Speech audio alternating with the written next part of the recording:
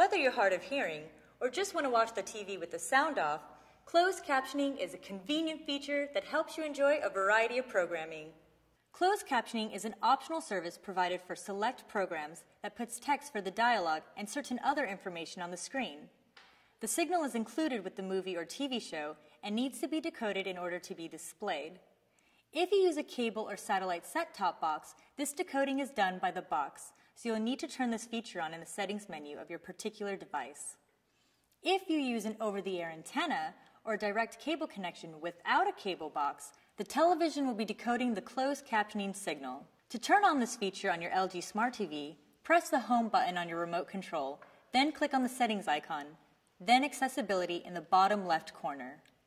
Begin by clicking Closed Caption, then clicking On, and then Analog Mode. CC1 here, the default, is generally the closed captioning in the primary language.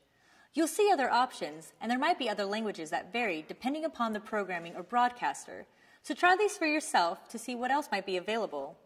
In some cases, you might need to adjust the digital mode, so just click on this bar and then select whichever option works with your digital service provider.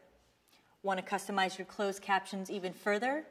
Click on Digital Mode options to set up the size, style, color, and more.